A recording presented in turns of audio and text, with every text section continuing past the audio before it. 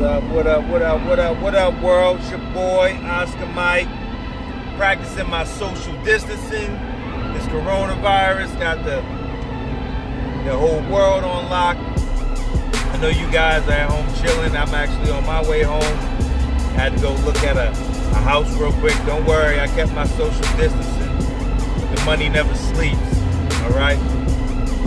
So, a lot of people been hitting me up and saying, Oscar Mike, how are you dealing with the world's current situation? How are you, still making out? Because, people can't work, people can't pay, people not using services or whatever. What are you doing? And so I'm going to tell you, my boy Enrique with a K, he used to have this saying back in the day when we were in the Marine Corps. He used to say, man, you got to thug it out. You just got to thug it out, man.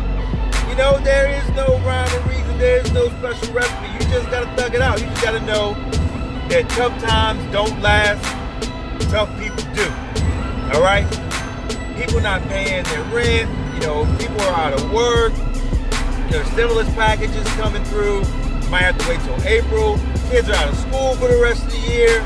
Yes, there's a lot of things going on. But guess what?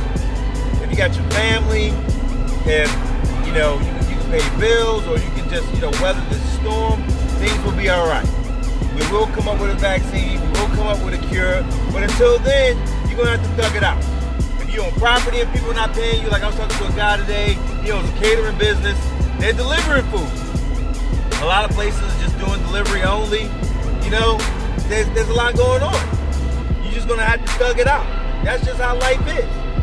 There's not going to be plentiful times. The last 2 days in the stock market have been awesome, right? So we got a little bit of relief.